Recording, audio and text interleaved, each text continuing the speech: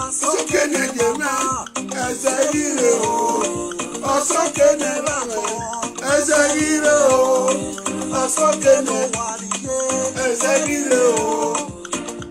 Asoke akeyisese, aseseleye, akeyisame, akirisio, aridigibane, atoriopaye, oma safie wukemila.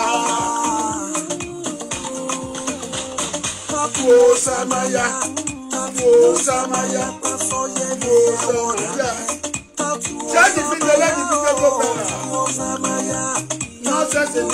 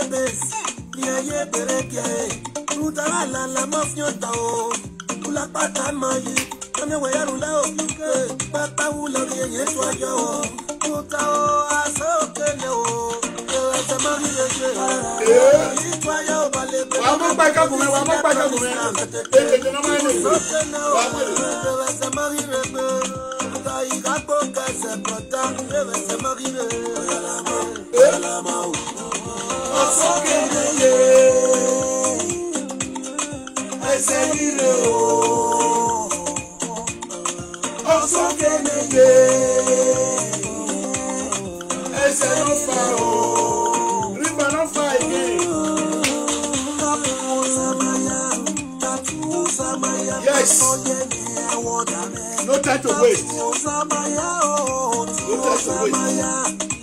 time to waste.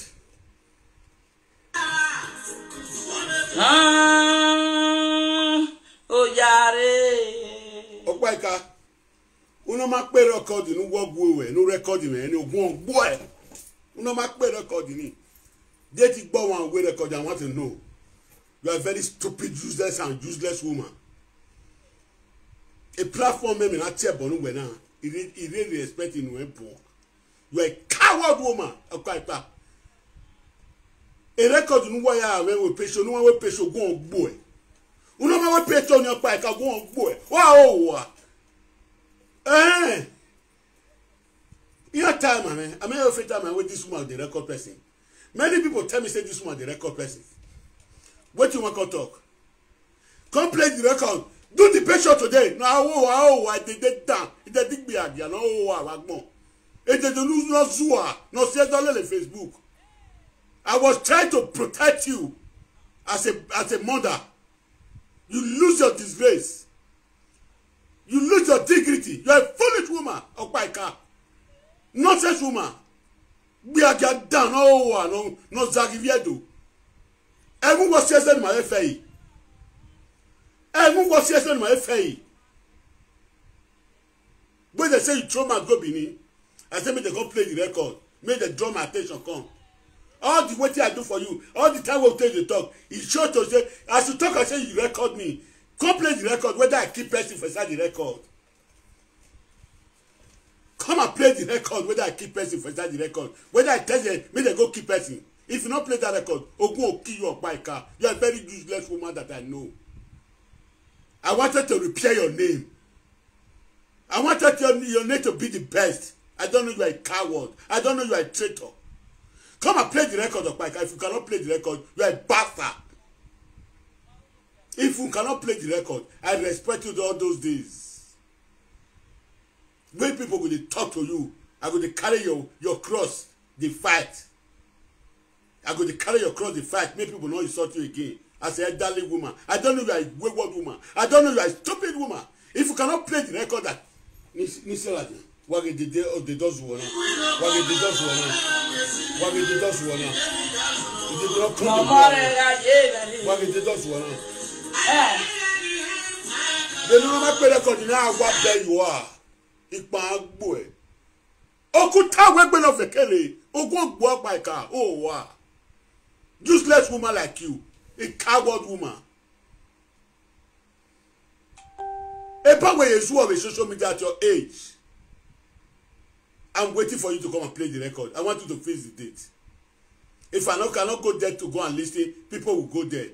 You say you have my record. I want you to play the record. If you cannot play the record, you're a bastard. Boy. Wow. If you cannot play the record, our people will be there. They will bring the record for me. Waiting we talk, reach there. Or anything when you say I talk, waiting we not be only me one go talk. Waiting you see talk go there for inside. I not tell you I want to keep pressing your Okpaika. Come and play the record. If you cannot play the record of Okpaika, you are a bastard. Ogun boy, achawo down. Eguya. Awen na muji juwa gbe, wa yo buwa muji fua, wa yo buwa muji wa fua. Eguya. Smelly woman, dirty woman like you. Get out away from my front. I regret to call you my mother. You are a bastard. Bad boy. Come and play the record. Kenuke azenutini. I go azenutini ge agba iwe egbe. Imewe mi no can there. Yaja we swear mi no can. I never do wetin wicked before. I'll take you to start wetin wicked. Oh go Okpaika. Oh wow. They destroy my kingdom. You say why not talk to you? Who be you? To let my kingdom down. Who are you? How bad you are? Ikewe. It's a short video. I'm waiting for you to come and play the recording. If you cannot play the recording, I know you are a bastard. Okeria, evil woman, destroyer, a nuisance woman in the community. I'm waiting for you, Okpaika. I'm waiting for you. You support all evil things in social media. You wanted to make me to be like a fool in front of people. I did not give you that chance. I want you to come and play the record. If you cannot play the record, I know you are a bastard. Okpaika, I'm talking to you. If you cannot play my record, you say you want to go and use me to do pay show. If you cannot do the pay show, you are a bastard woman. You are a coward, hippopotamus. A nuisance to the community. A stupid Igbiagia. Old woman as you are, you disgrace yourself every day. You think I'm happy? I want you to come and play the record. If you cannot play the record, you are your GBC. You people are stupid. I won't damn it. These are among the people that support evil things.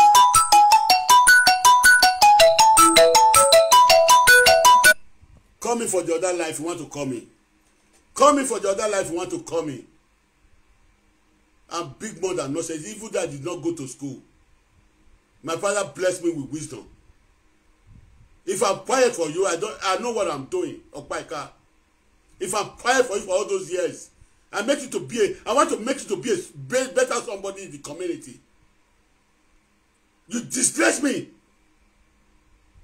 I don't have quarrel with anybody. They draw my attention.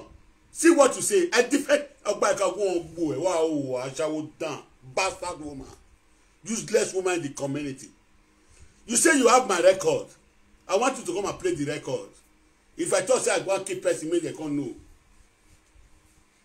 Person when I want to say I want to keep for that video, I want to see Okpaika. You are a coward woman, nonsense woman, stupid woman. You will talk and say, maybe the people they take cause they kill themselves. You know, cause you be shan. When you say maybe the people they take cause they kill themselves, you know, cause you. The Okpaika, don't try me, eh? I want to give you a warning now. I'm not taking you. Go and play that record. If you play that record, you have yourself to blame. I don't even know say you record me. I did not know you record me. People called me and say, you say you will go take me to pay show, you get my recording. Try it and let us see what will happen there in this side, those cyber space. You are going to regret. And if you cannot play it, I know you're a coward woman, a nonsense woman. Who are you? A foolish woman like you? No nonsensical like you? A nuisance like you in the community? You are not ashamed of yourself? You are not ashamed of yourself? I made a mistake to call you a mother. You are a wayward mother. A useless mother in the community. Who are you? You think I will ask that come again? If I used to quiet for people, that doesn't mean I don't know how to talk. My father brought me up well. My father brought me, he trained me with a good training. If I did not go to school, I know my father plantation. I'll go walk by car. Tell yourself that which way you chop out, I'll beat up on your body. Yeah, this is where social media now. Exactly.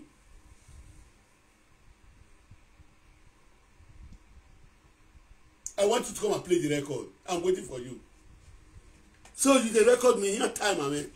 A fake time, I mean. A fake. Now your mother cost quarter for me and a fake. Now make a fake they call me bad person today. Because I the quiet, they look person. No me say I not be fool. You disgrace my kid, you say I not talk to you. Who are you? Ogun boy. Wow.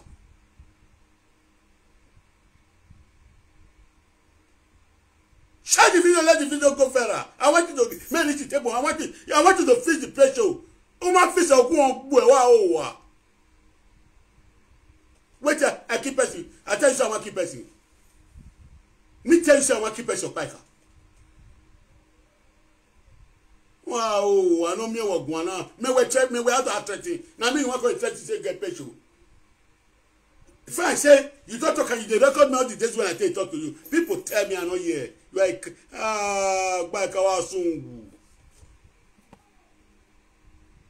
That person will put red one your blocker.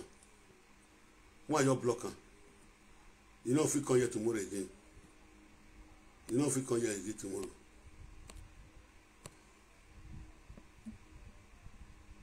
Why if I delete you? Me for tell I look as the game at the match at the football want to start. I don't delete you now. I don't block you. I just delete comment where you write. Me look as the game want to sell it. Me look at the film want to sell it. I'll first delete you. Me look. Since you don't want to sit down and look, when you watch at the game want to set. Since you don't use fast more than your shadow. In fasting oh boy. Uponuri fasting wo fasting can boy since we were fasting a shadow when ogun boy when no comment neighbor. Wapu waya. Aba shawo down. Ira me time wa shawo we mi no ma. Aba shawo down. Aba shawo no ma woriya.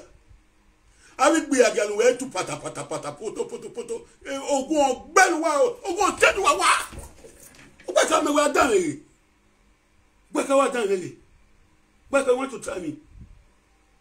Uma we pesho ni gbe oko. Una we pesho ni gbe oko. If you not do that pesho gbe oko, wow. Man boy. Ikawe. Awori yago. Nige mi ota. Nige mi ota. Gwan. Okpaika gwan. Gwan. Ofiane. Ofiane no awagbo. Owe ye pesho. Ya me pesho. O pesho agbo e. What be you are. Damn it. Yeah. Even in a where you tell you all this years what would they talk to they record me. For you to talk and come and say I hear that for your voice say you want to take me to pesho. You are a wayward woman. You are a domestic woman. I'm waiting for the pay show. If I cannot pay to the pay show, I have people who pay there to go and bring the video for me to listen.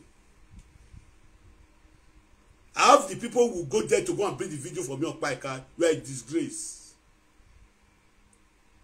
The way I respected you, I wanted to put you. I wanted to make you a good mother. You see the years when I take drive they come up for your body, all of them come up for your body. You lose your respect with your foolishness. You know how many times when I go lay down, I'll carry video face Ikioyame. They beg her, may leave you for waste. Say you my mother.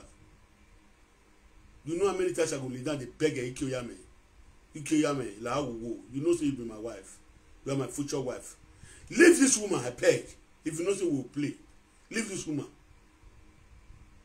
Now you want to try me today. You fire this squad or boy. Fire this squad or boy. Fire me. I have you on the way. And then when he may confuse the way. You are born moi. As it done. As I walk in me. As I walk in me. As I know any boy. Anna, never delete on aqua. Never delete on aqua. Have it just pana, you know. Have it just pana, you know. Have it just pana, when I'm wa, ye damn you wa, ye damn wako bolili. I won't down wako bolili. Down wako bolili. Saga continue. You know what we have, your boy, you have your boy. Oh, can't go by car. That's in here. Who know a name me call me not your Okpaika. That one and the name of our elders or juju. Who know a name me call me Okpaika and name of our elders or juju. Who know a name me call me what they measure in name. Oh, our bon, it my boy. Me come when I have that con. Me give me check if I walk by car no go and boy no so who. Where you not tell her that you say why go take me to pay show. What I do? I keep passing. Even I bomb. Even I hear police mu yoma. Even I hear police mu yoma. Ejebia wo. Donc beli. Complan Okpaika. Complan usi okwo ne. Okwo si na. Okwo si. Okwo madazo. O Okpaika me we adan. Okpaika me we are done. 3 days ago, before this go, I felt warn you. I said, no, no, to talk on my matter. We talk for Asaboro matter. I said, I don't want we sort you. So you can't, you are destroying my kingdom. You are saying, I not talk to you. You are.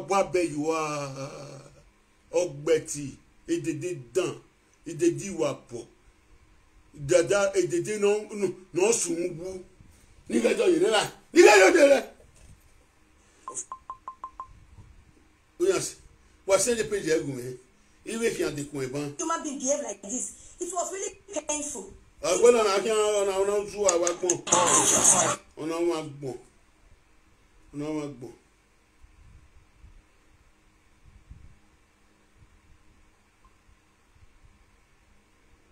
We work so but we baby we work. Mo share the video. Waga video na. Waga.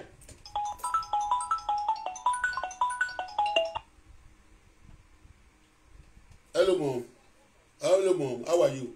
What are you doing? How are you?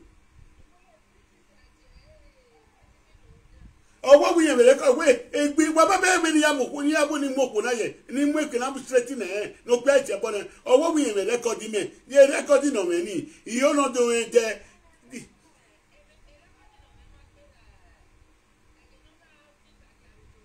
Nimo speaker.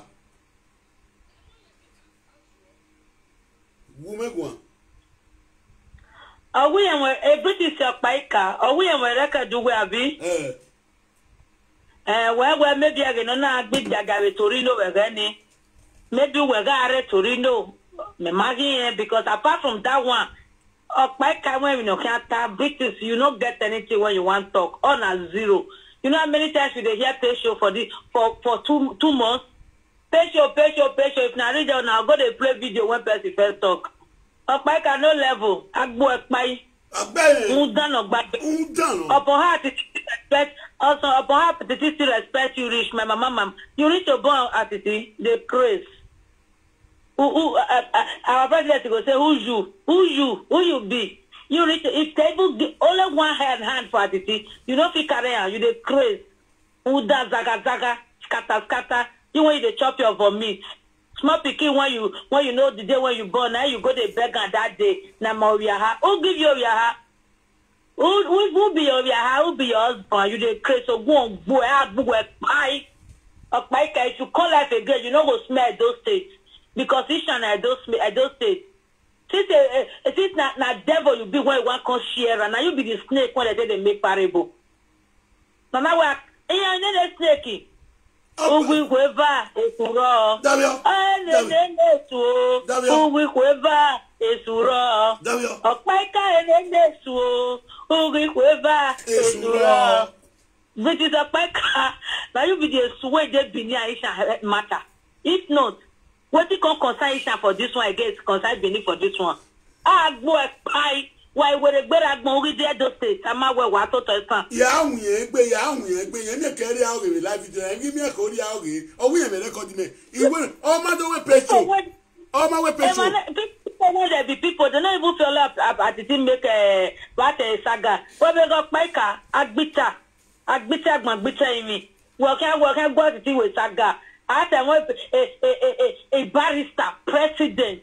Facebook where they are going when they put they don't put you for dustbin yesterday. I say you went social media godmother pack you for luggage. He go put you for dustbin. Why say the video you going to get my way dustbin bed all the we were. Oh no, the amwe dustbin. And then more day I will come work ma I will video ya send another video go banaya amwe dustbin. Who done no bad. Oh no, my patient now. A patient in your way you may with patient on my way. Ogun ogbo pe. It's not one that you Nile now he come abroad. That time when it Okpaika, the time when you Nile now he come abroad.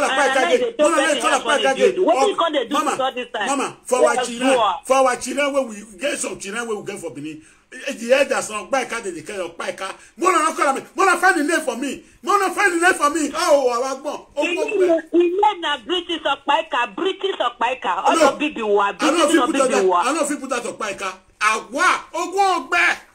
Oh, me we have. Oh, who's the one? Oh, we quiver esuro. Nesu. British no. Nesu. Nesu. British Okpaika. Nesu. Now be the devil when it's there between Ahioyowa and godmother, social media godmother. Now they the center when we say matter not good finish. Okpaika will go tell this one, see what Lolo talk. He'll go tell Lolo, see what Monica talk. Now make the matter not finish all today. Who are you? We are bien. Where? Uroma we patient. Okpaika, Uroma we patient. One boyada. Eyan weteme. Okpaika. This guy, I get your time for this one. When you want to follow Atiti do so, If I not show my face, come outside, follow you do one. You will not say if I die. If they see they come life again, I not go follow you shall come. You the craze or zuo. Agwa one of our Toriana.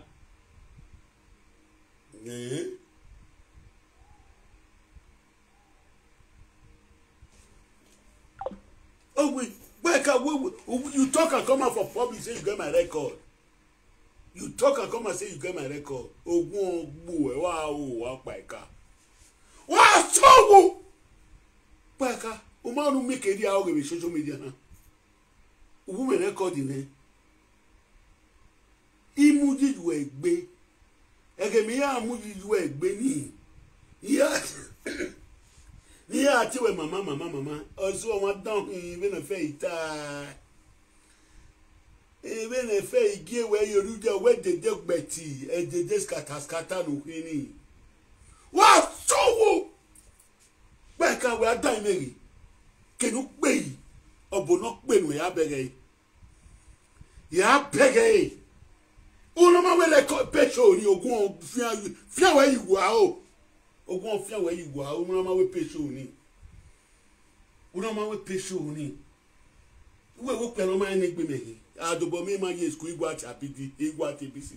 We work on egwa no ma ume here. Me go book plan wa fia you wani o mamon wa fia you wani. Me go book plan wa fia you wani mamo. Wa saga. Don't do what I here. Ya come my way am so kekere am se mimi. Try go again. Don't pay record ni. Una ma pe record ni wa o wa agbo. Women record why I we pay you. Doctor go ma gbon. O ma ya me we pay show ni Okpaika. A o gbon o we gbon o wuta. Baba che e bichiti dan. Anyanuwe. No. Wase de video e phone no pa. Wase de video e phone no pa ni gede ni accept the beginnings one. Ni ake the beginnings one. Ni ake the beginnings one. Ni the coloma. No send the record na baba na. No send the communicate beginnings one. Na ke beginnings ni yak pe ni do pe ke na wo abuya we pesho. E delete e kwa o. Una delete e kwa mo je wa zu awa gbon. O wi ya we pesho. Igbo ma wa. Iche bonedo. Ijo ya na do a. Get ijo ya na do bani afia me. Dibiata maybe man my back home e me yan ata. Now people who they quarrel together na their matter go talk. Who's matter you want complain? Wa it dey no man gbegbu a. It dey no zuwo. Don't pay. You no ma pay. It dey nika calling one. You say dey go.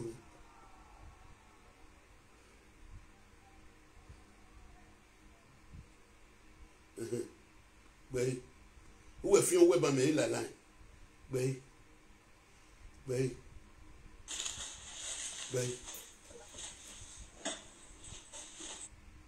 Guy, let's dance. Gbé.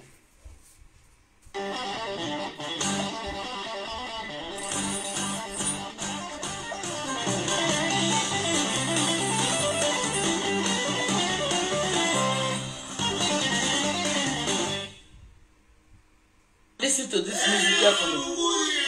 Our go to your phone. Use your platform. See as many people you are playing their music. No worry. I not be racist. This man not be do me something. Anybody where I don't give her money at all, that they cost me. The juju not go reach my body. Baka, where you for give me money? Whose money you give me? Come tell me. That video where they do this money, that video where you do this money. I send that video to person say early morning when I want get up now see the video where you do this money. Now me send that to people. I dey tell you, now me send that to video people. Say, see what this woman they talk. Why this woman go dey talk like this? Now that money I been wan come out. Now person press me say no, not come out for this woman. That person press me say no, not come out for this woman. But I can go on boy. When you go to me, where you for give me money? You buy groundnut come for me. Groundnut wey buy for me, I not come to tell the truth. You come to insult my kingdom. You say who be Diani yes go on boy. Wa zaga bagbo. A record when me had the gbedo pe we na kwe. A record when we no there. Me had the gbedo pe we na kwe. I'm waiting for that pay show. That pay show is loading. I don't get pay show when I do. I know the record person. I know the record person. But go and do that pay show. I'm waiting for you. Zaga bagbo. I don't so see people for people life. Anything when they swear, you know they reach where I did. Because I read my hand, my money. Okpaika, may you play the pay show. I know better people show example once. I know better people show example one. Play the pay show. Damn it, boy. Yeah, come where you do come out and say, where pay show, where we pay show ni, where damn it, where we pay show ni. Where Osaba again on your assume even Gualoni Aseti Ajo by Muni. Even Aseti Ajo by Muni. You might well wait out that big Okpaika. Already did their life. Now wait till I not get now I make me useless for the community. But wait till I take the go as I take the fly. God don't want. If you not fly once, me go fly too. Watch out how done. Hey, I go play. No worry. Any music I can play it. This man where they play music, you not offend me. Alright? Uromi.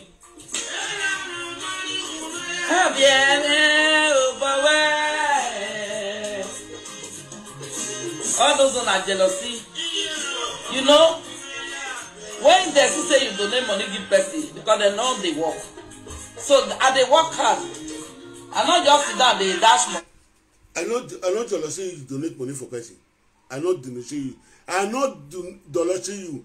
Now the video where you do this money, where they insult my kingdom, they insult my grandmama. Now make me talk to you. You see what you do, Rich. Where Sabro matter happen, the way they talk put. You call me. I tell you say the way they talk, you they cost me. You even they cost me say, hey, I don't even mind you because I don't call you my mama. I still give you the respect. But now, you want to try me Okpaika. You want to try Ogun take your Okpaika. Wow. Tell everybody, don't pay. They go listen to the whether I want to keep person for a side. Now people go with the quarrel.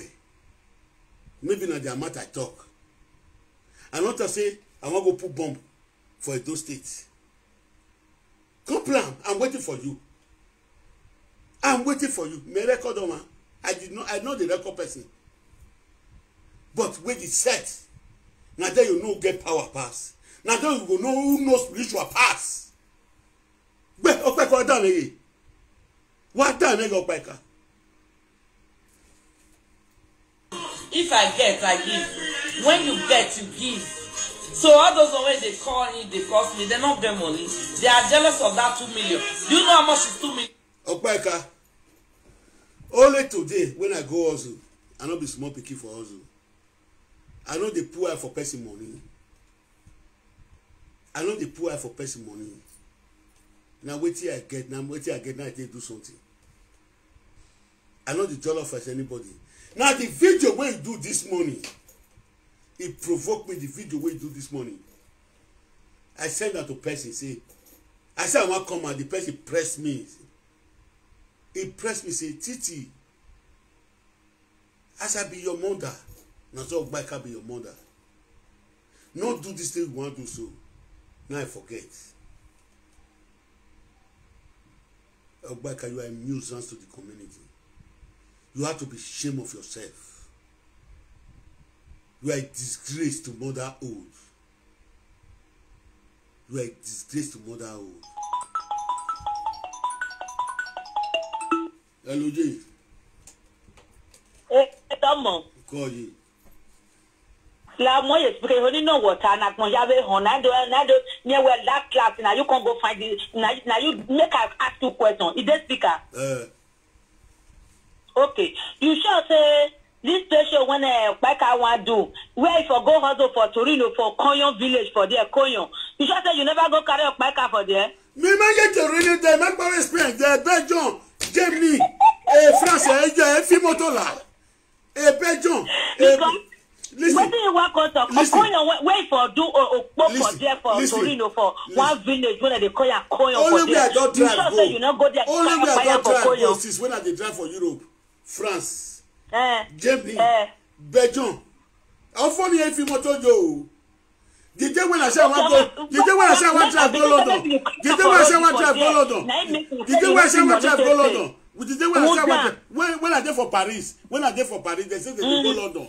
Now I be go beach. I enter there, they say my passport, I don't get passport, I put my motor for inside shit.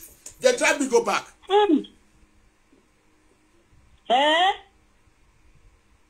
Okpaika, if you come like a gay, you know who know what the Edo State, not be to even come in at all. You know if you want to come like a gay, now dog nash, now you the one for bring you come. Why? Because now dog, they eat dog food. Imagine small problem there social media, now you did the two of them. When come be say with the girls organic now with the get GPC, Okpaika now divide social media. Ogu am no boy Okpaika. Ogu am no boy boy. They small pikin when they big woman when they follow children they chop shit. How? You see your life. I tell you, Atiti, now you see, he will blame because you don't know say na devil. You don't know. Obi Okpaika when you follow a gumo boy. Listen. Barrister, you know the year now. Barrister, no the year. Barrister, tell me. Barrister, gume gwe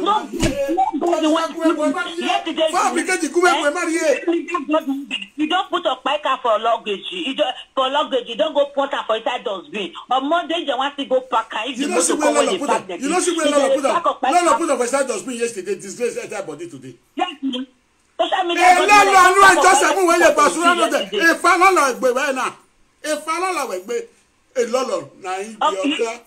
Only one chapter let the reach for Bible so anything where you put one na so better lolo.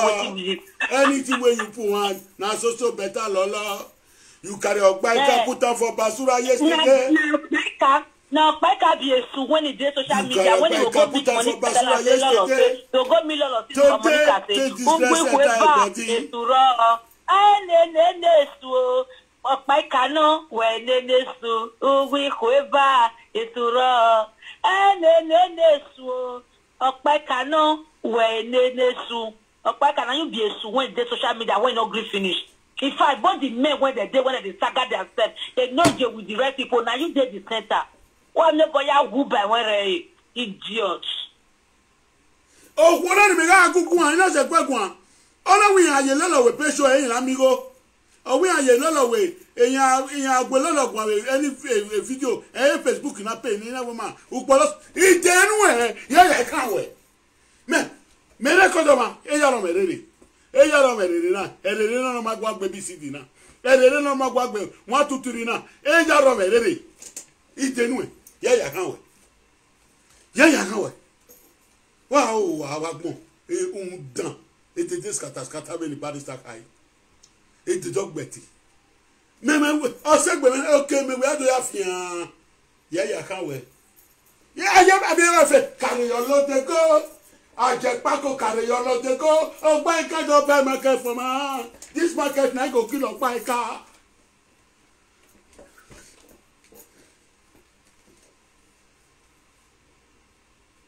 Dick, me na tagwe agbo wa.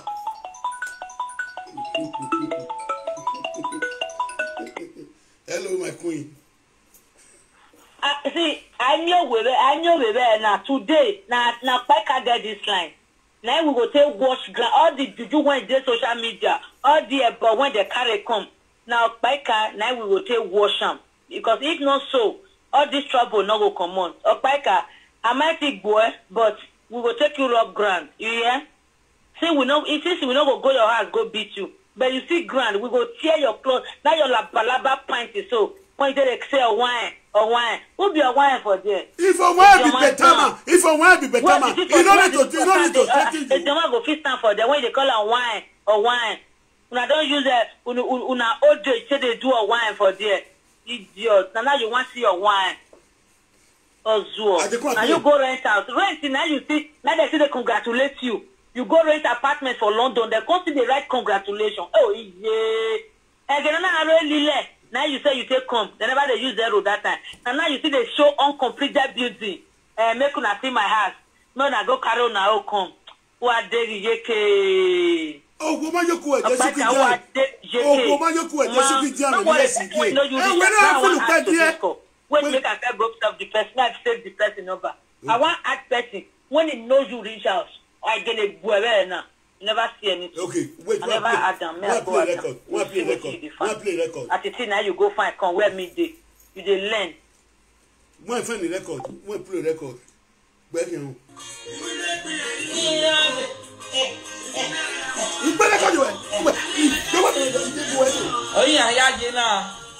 If you not back at me, I am a yazu, need me. Now.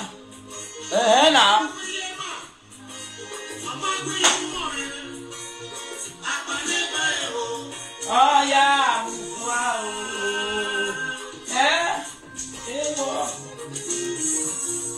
Oh yeah, to go. Oh, Ija, Rocky. Hey. Bien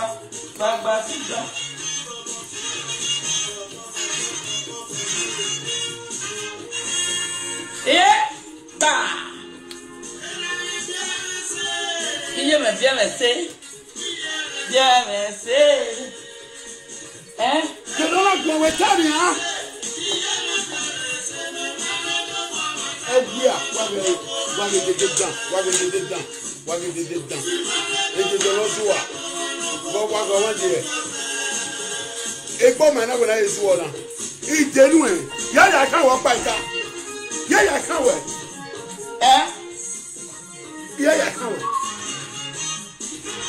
Et discuss me à donner le là. Tu vois quoi à faire discuss me à rien ouais. Ana.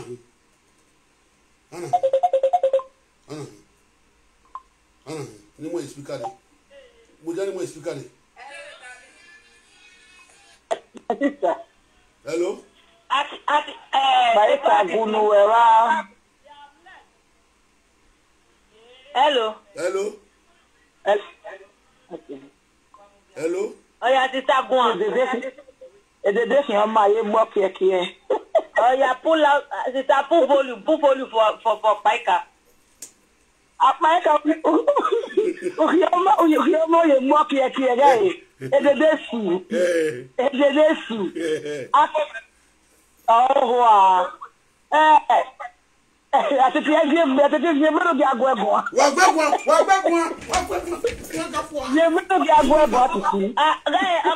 Disguagua Beatrice. Because as you take control, not the only one person, not be you come for. You know they don't say when you're shit last week you were my no be business. Last week I bought some Atiti no be of my car. Why would you? If you ever wear Okpo to do again for social media, if you ever wear Okpo to do again, make sure you join your family. See, because I don't wanna come here. You go tell me miserable death. I don't wear your name. When I go for social media, say you want to they do caricature. Now God will bend your name. Okpo to don't wear your name.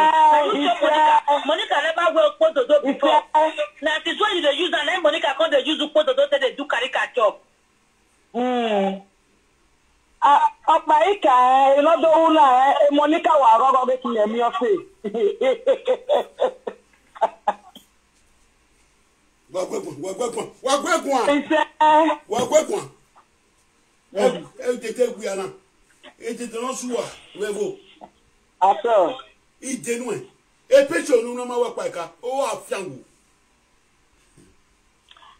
Okpaika, as many people they vex for you, so now so Asian people they vex for you. Nobody no give all I thought about Jegun one. You know girl you they fight for. You know girl what they contribute to life. Nobody tell you nothing. Nobody care as they help Asian people reach. Who be you? When they call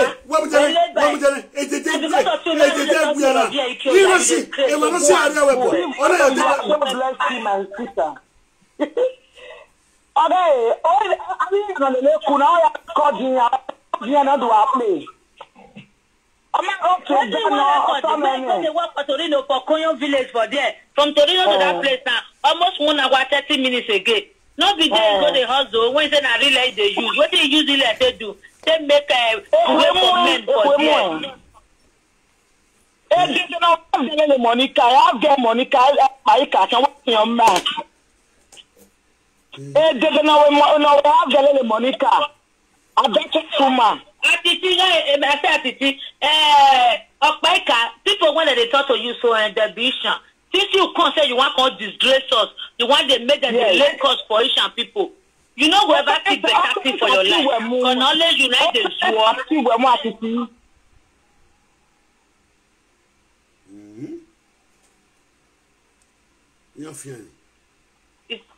You say you get audio. Which audio? I did carry you when no pay. If you carry you when no pay, send me your poster. Not be 50 euro that I said they carry for there. Imagine Italy, imagine London there, imagine you any. Imosa.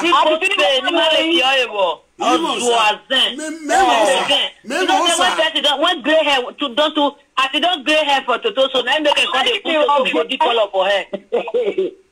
I can be wrong, girl. Yeah, you va for deo, Okpaika, yeah, you va for deo. You don't make your man, yeah, you va for deo. Yeah, you va for deo, Okpaika, yeah, you va for deo. Other yo, where you walk with deo. Now you put the deal wine for that video. You watch it over the shadow to a back.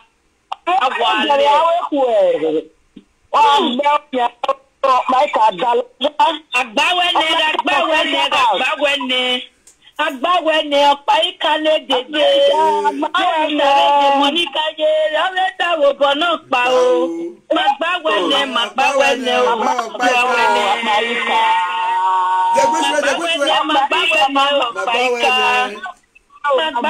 Magbawene Beatrice Okpaika lenu gbe wo to ere o gbe wo kun o Magbawene udana Okpaika o not leaving for now, just to come for work, never go back. You don't match break. What do you can't do for Atiti place now you want to class? Who are about?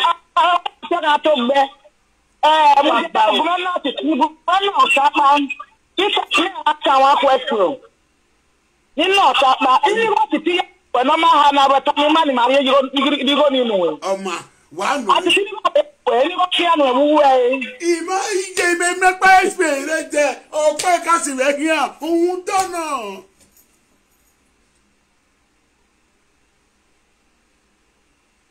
owi yen me record me e ma na ogbu ebungbe e ma na o jawe ma bungbe Atiti best of new generation we agbe kan double on bio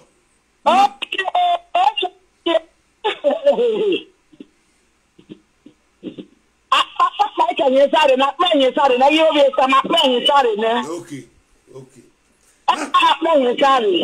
Na pe record no gata. Na dame yo ene. Na dame yo ene gbe dana. Baika. What your baby? Baby what ye? Ero jaju dan. Owo me record mi wa gbe peso. Uno ma pe right bastard. Ogun ogbo e. Uno ma pe peso ni. Audio.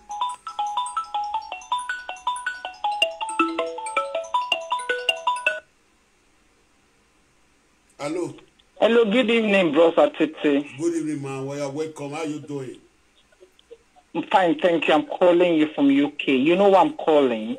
I love this topic what they do today. You see that useless old prostitute. Yes. Give them water. He want that for my hand. I go kill her. Go to give her.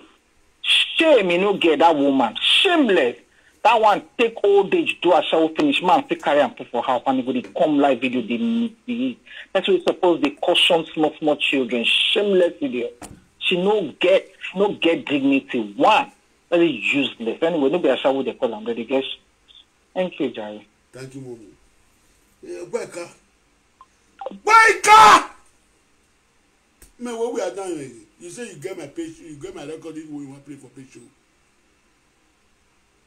I be wanted to put you to make you as a good mother. I carry anonymity because of you. Anonymity because of you. Today you are not telling me you have my recording.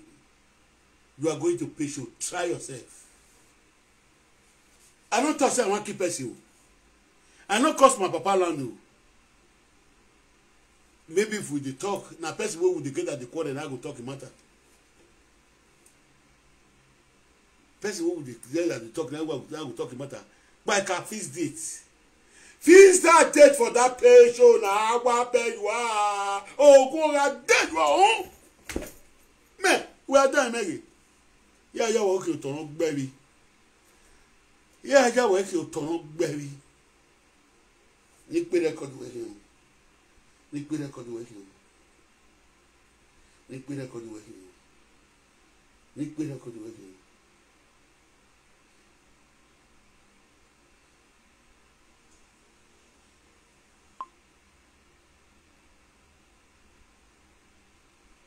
delete it. Oh, delete it.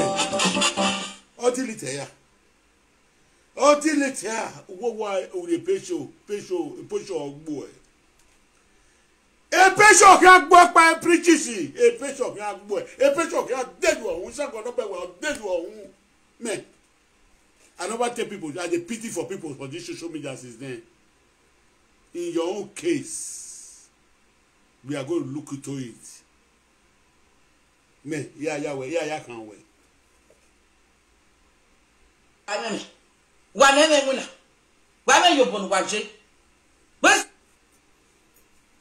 Okpaika, if you work, now your work is the work. You work, take a work for your family. The one way me they work, I take they work for my family. If you they work, you they receive 1,000. If you they work, I they receive 200. I not come your house, come chop. You not get sense. Who working?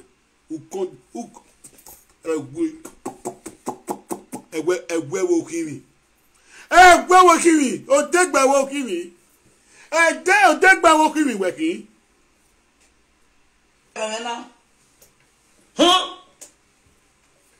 Who got my number? Make peanuts here.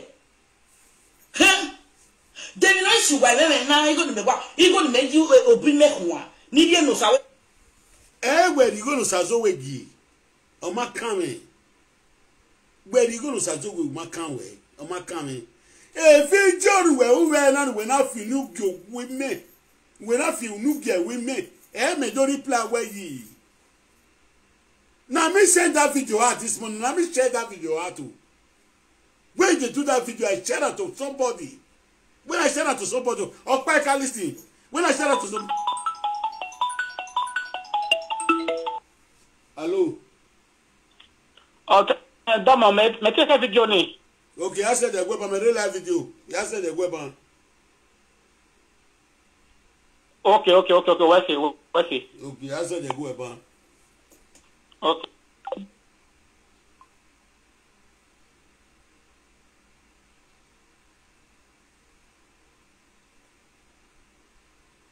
What does he mean? Imaro we oba we go sazo wegi. I no curse you because you go give sazo wegi money o. Go and listen to the video you did this morning. It made me to know you are a nuisance to the community. You are a coward to the community. Go and listen to the video you did this morning. If you like to carry your full salary, go give sazo wegi. What it concern me? Me. If you like to carry your full salary, go give you sazo wegi. No man be business. Now the video where you do this morning, as an adult man, when I be, even though I don't go school, now what will they talk come off for man? I know the answer to give person for the world, and I make me come talk to you today. As the carry us go to do place. When you betrayed me, you make me to be person where no know himself today. You see that I talk to you. As I borrow matter come and that day, the way you take talk put, I talk parable for you call me. When you call me, I tell you say the way you take talk put, you know, like you tell me say Atiti I acquire the look you. I don't call you my mama. But for this in a door case, Okpaika I never talk to you now. Imeku wegwan ya ka we patient ni. I know from tomorrow I will talk to you. I want me to do the patient me they can't give me fix the date. Me they can't give me the patient. No call look whether I keep person for his side, whether I say me they go keep person. Whether I cause me for his side.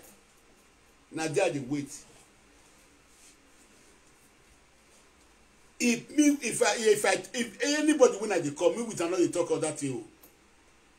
Now person me with the quarrel and I will talk matter. Oh Azaga, they da kuna. They da kuna. You don't know say the shame sometimes when the way they dance, when they to breast. You don't know say the shame. I regret to call you my mama. You don't know say I regret. I disown you today. You are not my mother again. You are a bad mother to the society. I disown you today. Rebuke you now. I send to the world. The man when I did talk say you be my mother before. Now I tell you rebuke her today. You are a bad mother, useless mother, wayward mother. If they know, yeah, can't. Yeah, go. Wait you. What team no re bo abi eke no Nigeria. We ma be to kwara we bo do wo. E platform to platform wa. Wow. Bueno ma o wa na get kiwe. Get kiwe.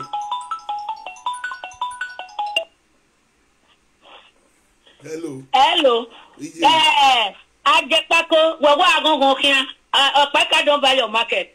You know, for now, Ajepako just the happy they go. Okpaika don't replace you. Where they worry, not your bother again. Go they gather power because Ajepako na fi pare bogu e monje. We no wa fe ko awo, no ma fi pare bogu mi wa so bo. Okpaika dekini. I don't give. Now me they talking now. What the Ajepako as from today go. You are possible. Just they go. We don't leave you. Now, why can I buy your market and he go pay?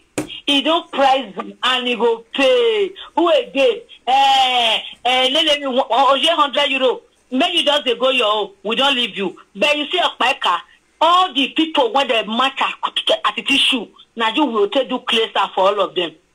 We anybody when at the day after for now, we don't give my ticket, make it take good. May go to Nigeria, go they follow it and Omigo they do election. Now you can't do your body now. Anytime woto, no retreat, no surrender. Then you don't buy market, no retreat, no surrender. Any amount when at the they pay you, play for you. Me, myself. I know belly full, but I know they hungry. That money I will give you. That if I think they owe you money, play for the patient when you want to. My papa let me know say he no belly full, but he know they hungry. That money we will give you. Not be abroad all of us day. Now little time now you take on when you say the sick music. Hey, go where you a live video where see my house, all completed building. Men now. 5 years is your way, boy, that ain't no break a record. You the create a Google pie. Show your four flat. Ni me give ma say to ama where ya complain or me. Google pie. Screenshot your own, make we give a proco, make they post everything. You are can't balance when you get both Nigeria here, screenshot and you they crazy. Anything when you carry come, anything when you carry come, I want to do this saga for your head. You demand. Now you carry lolo go give Monica. Now you carry Monica go give. On your what damn way. Boy pie. You just say Monica forgive you. No worry. A boy now you carry and come outside for us. Now you tell us say now man I the born for Epo mama. Now make us they follow that woman they fight it today. Now why can I tell us so? I will not be Ambrose, no bigger the Pekino. Say na and then they for Benin I get them. Now we call the drag and made them give us our Pekin. Now if Benin come to the drag and made them give them Pekin. Now you carry J-boy on social media. Boy, why? Did you say Monica forgive you? Abagu weku, ikweo. Iwi whoever is uro. Ne so. Uwi whoever is uro. Okpaika we ne so. Uwi whoever is uro. Okpaika we ne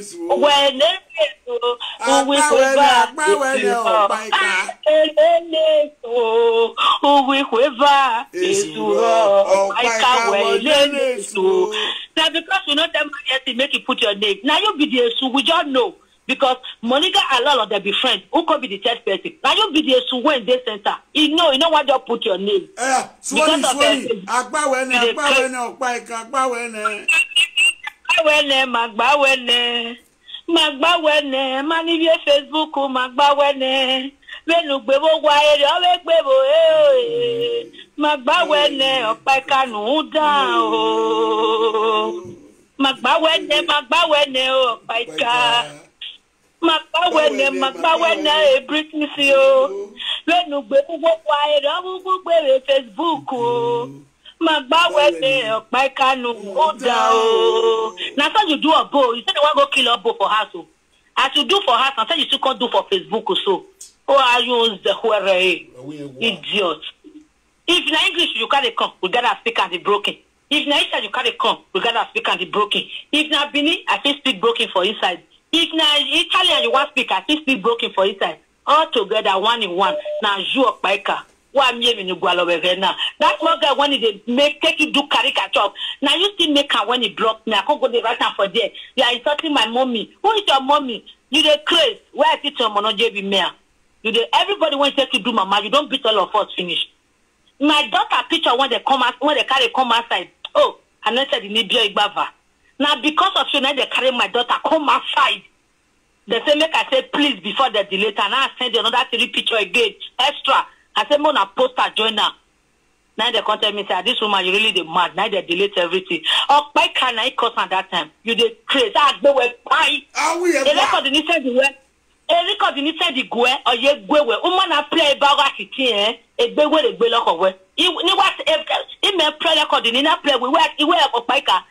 Since when you go beg Monica, me I not go follow you again. I don't unfollow you. Now I don't play so. I wonder what they want buy for inside the if the pay show. I said, if you go beg Monica, me otaina, no me go guana, ne big boy, be 99, 100 na 0 for where I did. You dey craze. My picture when I say do birthday, now because of you, now they see bigger come outside for Okpaika page. Now they say he may even find like this. Wow, that means I don't also celebrity. Mona help me add the joiner. Now because of you. Before you quit delete a picture, you the craze. No boy, pie. You the mad. You the Agba everything Okpaika. Then you go to Facebook. Agba Okpaika no down. Say that one they drink water, I go bath. I just they come for work. You the craze. Only go bath. Only go bath. We'll come in later, okay? I'm not calling you, but Nika call on you with the hello. Oh, is that Atiti call Baba Bota? What call you no Giwato? Call Baba. Call Baba. Like we tell you, the hidden women. Yeah, Joe. Everybody, yeah, Joe. Baba, what am you see? We at La Lisi, a killing the way life is. What am you see? I need call the scene. If you see your son. Yeah. If you see your son, we know we're senior. If we're them what my car, even a butter. If we want Maika, take we want Maika. You got more mercy. No, you and I got Maikana, or got Tarizia, or Tarizia. Men no men were well at you. I will more one, or one done. Every I win. Oh, what will not by no,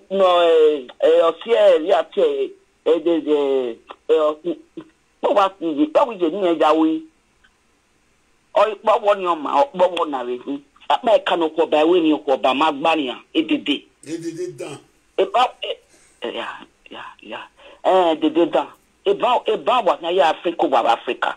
About you was Gaga that will life. If you kaya no idea we boya bodo in Nigeria. A pardon mosa. Iguere like why you like my oh Baba. Every not pay money to water ye. Obey ye to my policy. Yes, service or policy. He get person on your book. Okpaika, he has a glow every social media now. A PP give me a PP. Oh, a woman recording me. Why I am a pay show. Audio battle. I want you to be a responsible mother.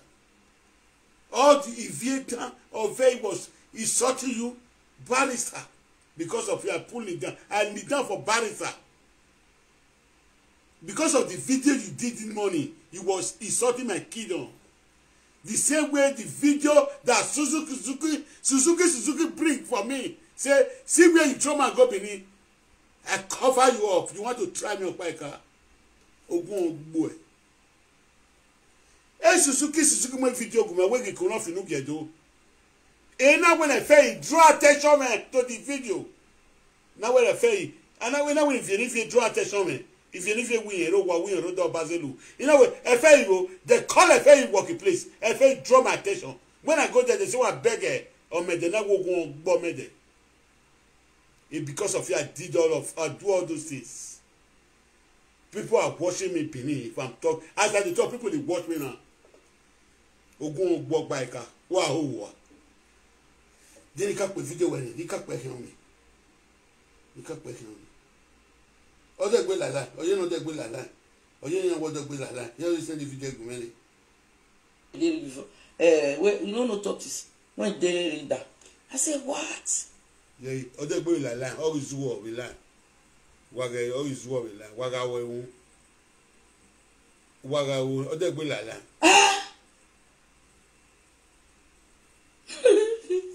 Waga we. No, now wait for me. Oh, maybe when you pay record, we are I think I'll be like we were there read that. I said, sure. Now me Atiti the course.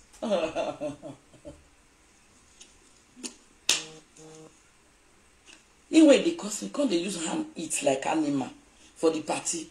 I say, oh, Yami so me. I say, hey, no wonder this woman. He just go, not come back. I say, see, part.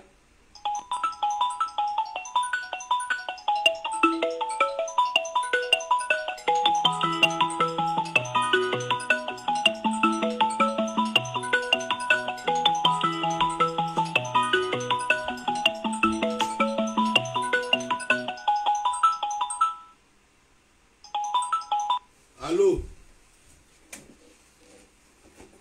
Hello. You don't connect. Okpaika. Hello. Yeah, we no pin about well. Yeah, we no pin. Ijeni kwala la jani pin. Ijeni kwala la jani pin. Yeah, we no pin. Okay. Okpaika. Now you are Atiti the cause. You deserve him. We are here. It don't want to tell no matter. Oh, can you see me on the Facebook? My father told me where I'm going to fight for a dough. But Mama Pidgeon don't want to end with 08.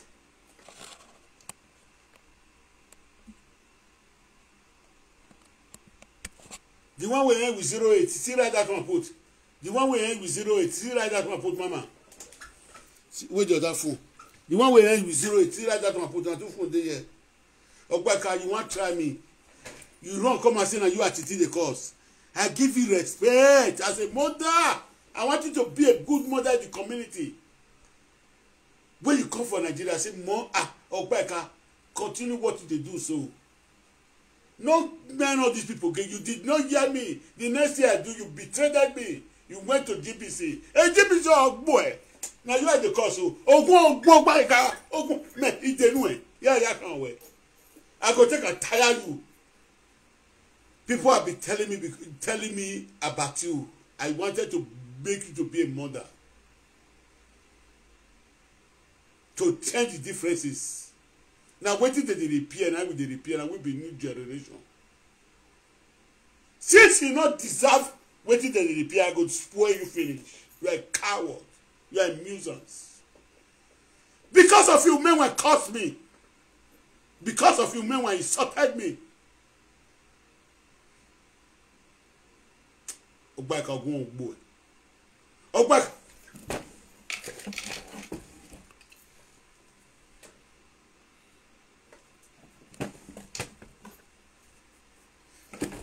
Okpaika. Wa when wo na. O ya wo ko yan ga gbe bogbo e. Omo bo amo bogbo e. Omo wo amo bogbo e. Àwọn je gbe pano we social media space na. Ujo wa kan dia ya kan we.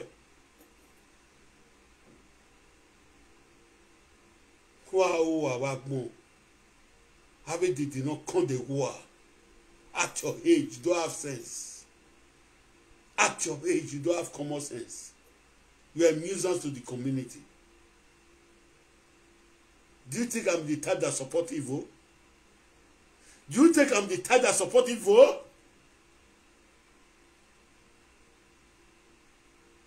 I'm not the type that support evil.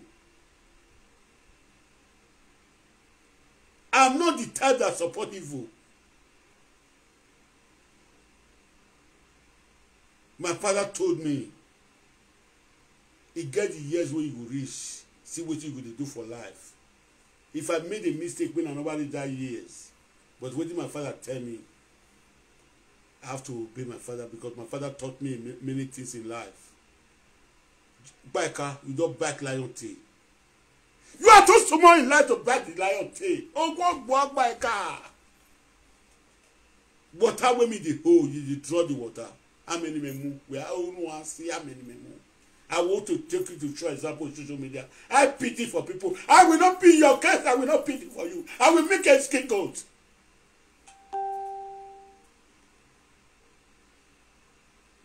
You are a nuisance to the community.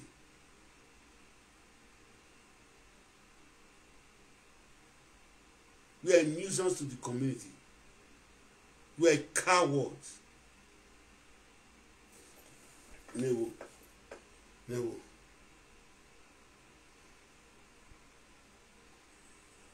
So Atiti na so you don't reach. I just say he passed that one no. You know say my people when you dey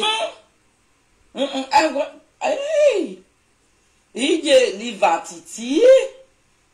Leave Atiti. Leave Atiti. Leave Atiti. The line be power.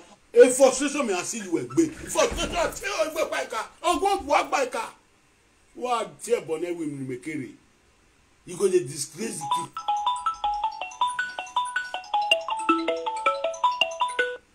Hello? Bye, Kari, Joramani, Bodoye. Amarena, Wata, Iriaraja, Okpaika, Bebe, Bada, Bebe, Ko, Miami, Bodo, Okpaika, Bupa again, Okpaika, Bupa again, the Deda. Et de doja, de deux sons. Et de deux, oh, j'ai de deux sons, non. O fait que les ira bon. Si tu veux nous dire bien, on peut pas dire rien. What time, man? Una tell me say why I give her just say I know you say na my mother. I say na my mother no fit talk now. Baika, bebe ko bebe bada. Why me other bow? De doja. The devil him. Una tell me people they call me say run for this woman. I say it's my mother. Now my mother don't feel run for her. I don't know say where did you make that word come out from my saying get my patient? I mean they threatening. Okpaika na me they threatening. Wait till I talk. I not talk say I want keep person. I not cause my kingdom. Now people who they quarrel. Now we get that we talking matter. Now go the fear. I work by Okpaika. Ni ma yo ni ata me o. Yeah, can't wait. All of them go. Atiti. You know what I they look you. You think that your ring when not they work. Remember. I never want to talk. I still remember. Let us try the ring now. You know what I say me remember now? When you can't leave that ring now. You know what you go talk to you. Let us try the ring. You put Ewase for your mouth. Ewase went to Toto, they don't use Toto spoil. I don't get Toto when that match when they take go leak women, married women Toto. Who's married woman I get when I defend when I they take a leak. You know, she also start to talk like that. You think that it will work? Ewase not they work like that. You don't see when they talk like now. This one I be your problem. You don't see when they talk like you say the ring when I put for another work. Mo try Atiti not they work. No man. Mo try ourselves. Just leave a poem leak. Mo try ourselves. Leave that one. I know about the place is example. Okpaika go take. They hear what I tell. Yeah, went down. You know say nothing where I package you put for one corner. I run away because they insult women. I tell you say no. I'm not the banger. Well, on my direct line. I leave you. Sisi. Well, on my direct line. Leave her may scream. Leave her may screaming. Mona leave her. Mona leave her may scream. Atiti, I said the beg, they beg. You know reach shoe. Take better lawyer. May withdraw your document back. Mama Cynthia, document never come out. In the evening, document never come out. Mama Cynthia, you see all those ones. You see all those. When document don't come out. You know see your advice. Yeah, play where you oh, Okpaika, don't come make it like that, man. I don't want it December. Okpaika, where? Okpaika, no way. Kasa, where? You are there. Are you not ashamed of yourself? Don't come make none of things laugh me. Suppose they shake some other man to train your children for you. If na me be you, everything wow, my document come aside. Make go collect your children. Me no need them again. I don't need the children again. I don't need them again. If they say they will come see me now Nigeria they'll come see me. Yeah, mama go buy ticket for Nigeria. If you don't put me for life, they don't see me for Nigeria. They don't see me for Europe again. If they never see me in Nigeria, they use me I'll be very happy. May see they get money. Whether that one will reach and take join and make they take lawyer. Atiti, you know see your advice.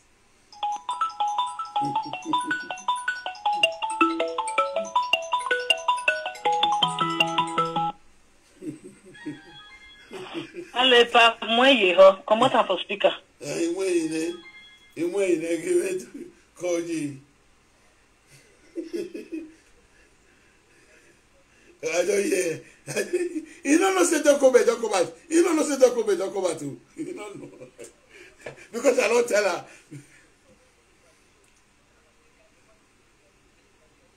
Okay, I hear.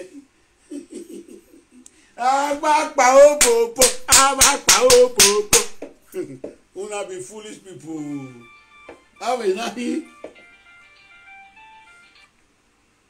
Hello. What, G?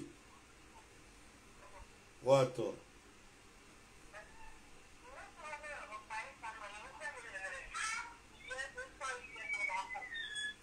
Ìbẹ̀rẹ̀ ọ̀gbẹ́ni ké bàbá ìbá òní ìtí òní la.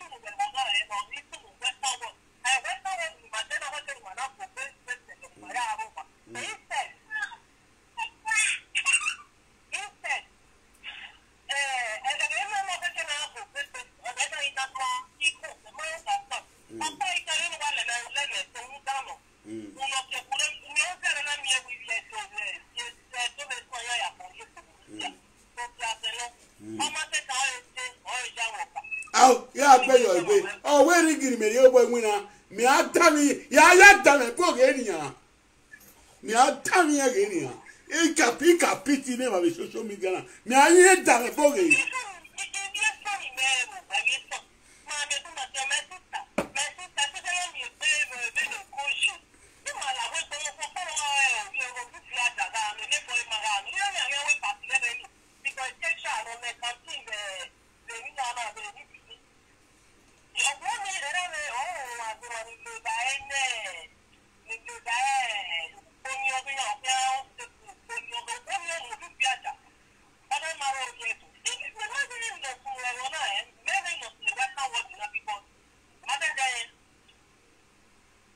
Wesiji.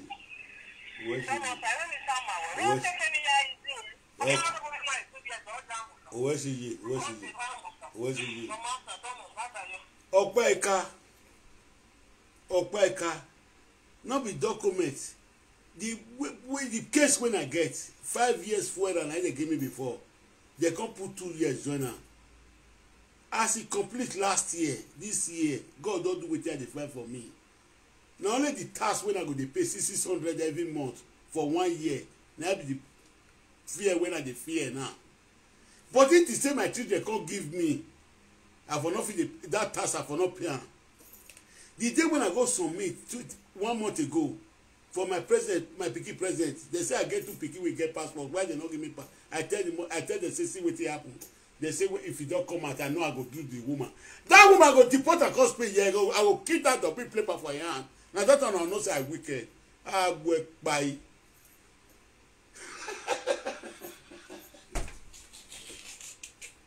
Oh, Atiti.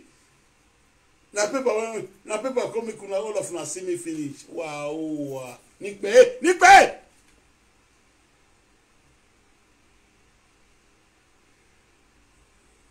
Do everything. Make sure they come live to this. Continue nuisance.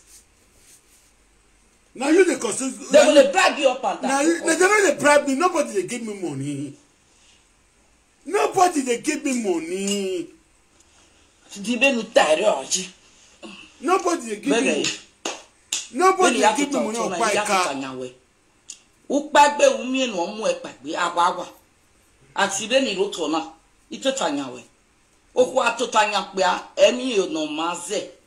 Very total we total can go wedding any. It total we total go wedding any. Wa fiawo. When ya we total na ru kan gawe we. Awawo a. Okwo ya we total pe ya we total. Awawo a. Imudia. Igeka ya we total. Imudia nania. Very well. Imudia. Ukpagbe awa. Mama no mama won ya bo pa. Ka kai, ri bi ka kai. Asopia on babe oba me yo baga awutu awo awe na gbawe na Okpaika we na gbawe wota e bo gba ya e ya kai wa o ogun ba gbo e ogun wo gbo e ipepo gbo e ofia gbo e una ri ejo na le jo gbe ofia mi we e ofia kan gbo Okpaika wa o de wa Mutia, what done again? How you mean, how way? How is that a worry? You have finished your call up and you are like January. May I finish your call on the Bambi? I feel it for me. You are like January. Yeah, work you to knock baby. Yeah, work you to knock baby. Man, I go call you. He call me for you go many. Yeah, without that way. Imagine what choice I put there. Yeah, what choice I put back up. Oh, go boy. Ufiane egbegi balowe egbegi nyowe Okpaika idenu e ilakia bwa bia no ri go no so ime akole wa ni ali go gime imejo ma show example there. I pity for everybody this social media at ebom gia unu anwani na so wetin I dey tell people. But you want to teach me? I don't go school now. What did my papa teach me? I will take you to example. You are a coward. When you started this trouble, when you go Nigeria, when you talk for Yori matter, Yori come warn you. Now then you find out to scatter house and don't wait with Yori. As a weakness, as they look everything. When you go Nigeria one time, buy a car. You get as you take talk for matter. When Yori come talk to you. Now then you find where those scatters are going to with Yori. Me we ata me go Okpaika. Itota ogbu e, itota no aya fian wo. Itota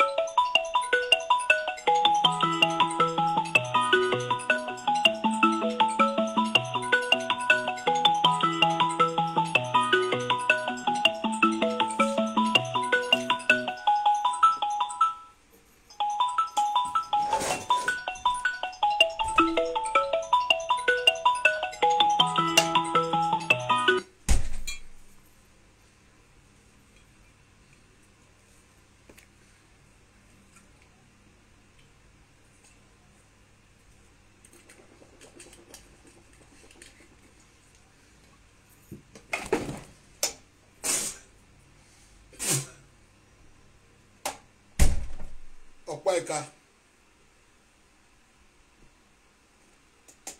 Okpaika ain't what you way. Eje Okpo. Ifoto where man. Ifoto where. Eje Okpo. I want to so go to ba mo bogbe. Wo mo bogbe aba. Ifoto where na. Okpaika. Itota no tota ban. O kan tota ne bio. O temu we o temu water. O logoma. O soboro we. O pe ame o pe agba we na do ko agba we. O gbe kan de na wow eminu talaja unu o ma je mi pẹ̀lú ke du epo yi ike nwa rewe iti we je iwe ni ya mu yi we gbe o kan ma so to ku e ya mo epo gbo dedegbe ina di we yi se ma disgrace re una we Okpaika na wu mo ya we Okpaika ma we tile ni gbe ma tile ni gbe de na be ni ma tile ni gbe na iri okin aji agbona ke afo amega roka abegi kunkesila utota nu kan tota ni bi o